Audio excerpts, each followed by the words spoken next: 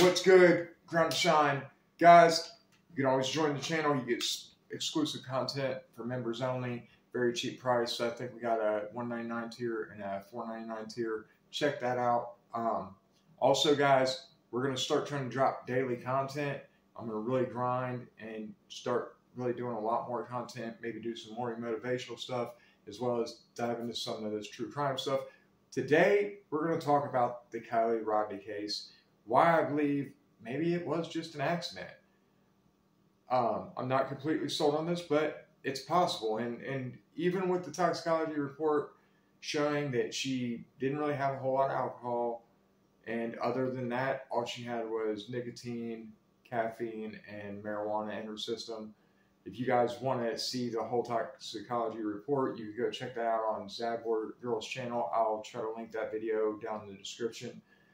But the reason I want to address this is because you got to remember, this is a girl who graduated at 16, 2 years early.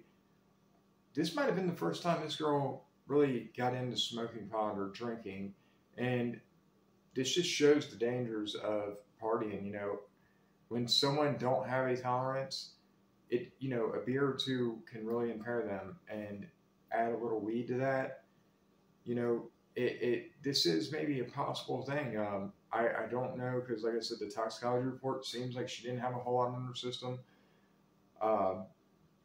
But that all said, if this was one of the first times of her using marijuana and really drinking alcohol, then this very well could have been a tragic accident, all due to her probably not having much experience, as far as drinking or experience with smoking marijuana. So if you put that into perspective, your first time maybe smoking marijuana, and then maybe your second or third time drinking beer, and then you combine them two together, you would be very impaired because your tolerance and you're not used to the effects of these drugs. So that's why I wanted to touch on this. Is people want to say, oh, well, she didn't, the toxicology report shows a very low amount of ethanol, which is alcohol in her system, and it just don't, people want to say it don't add up, but you got to put it in perspective. This is a 16-year-old girl with her graduating 2 years early. This is a girl that probably was more into school than partying. She probably was not a partier. So I'm guessing this is one of her first encounters with these drugs, and that's why I believe maybe she was impaired enough to actually drive into the water. That all said, I'm not saying this is 100% fact. This case has been a roller coaster. There's been a lot of different opinions on what happened. There's a lot of people who believe there was some foul play, and I'm not saying that's not possible, but it just seems to me, with her background and what I could look up of Kiely Rodni, she was not the type of kid to be a stoner in high school or drinking every weekend.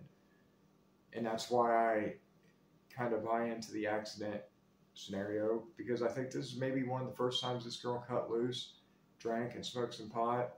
And it's sad that it may have ended in such a tragedy like this. Well, that it did end in such a tragedy. And I wanted to touch on this because I always promoted recovery from addiction on this channel. And, whether it be, marijuana, alcohol, when you're doing multiple different drugs, it could just definitely affect you. And I don't think young people take it serious enough to realize, all it takes is one mistake. And, like this girl ended up in a tragedy where she drowned. And, you really got to watch what you do when it comes to using any type of illicit drugs. And, my suggestion is it's just not worth it. It's not worth seeing if you're the type to get addicted and how it will affect your life, because coming from someone in recovery, drugs can negatively affect your life no matter what. If you're the addictive type, marijuana could even negatively affect your life. It just depends. Some people have that addictive gene in them, some people don't.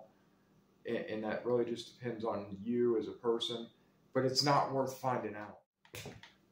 So yeah, there's just so many things that people could have did to where this girl didn't end up in this tragedy. I believe her friend Sammy, who said she got another ride home because she's seen how impaired Kiely was, she should feel guilty for not helping Kiely get home. If you seen she was this impaired, why did you not help her get a ride as well? Why would you leave and chance that she may be impaired and drive home? And that's the sad thing, is that these kids didn't look out for each other more. But this just shows, the dangers of using alcohol or any drugs.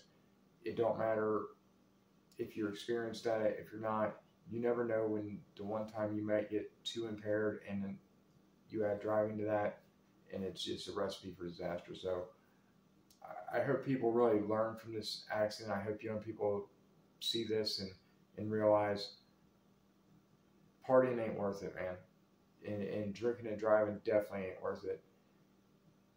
There's just so much more to life than drugs and partying. There's so much to enjoy out there, and it's a sad thing. This bright 16-year-old girl who graduated high school 2 years early and worked so hard to do so will never get to see that. So, guys, let me know what type of content you want moving forward. Also, look forward to daily morning motivational videos. We'll try to drop them. I'll get on early tomorrow before I go to the gym and try to just, speak my mind about how I try to stay motivated, what I do. Look, man, life's too short to be negative. You might as well push some positivity. Don't ever just make yourself a victim. You can push through anything. It's all about mindset. We're the only ones who hold ourselves back in life. So, y'all remember, keep on grinding, keep on shining.